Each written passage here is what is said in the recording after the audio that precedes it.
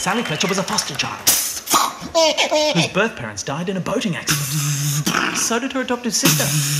Different boats. At different times. While driving, her adoptive father had a heart attack and died. Her step-adopted father drowned.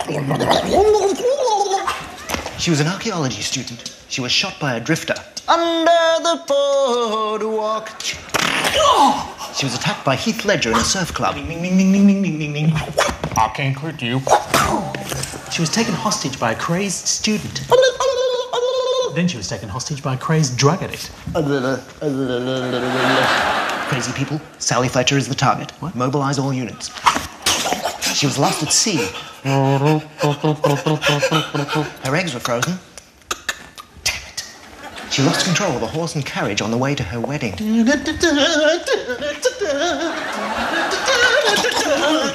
She's been stabbed, poked, stalked, slapped, and stabbed again. And she's met John Farnham. She was pushed off a ladder. What?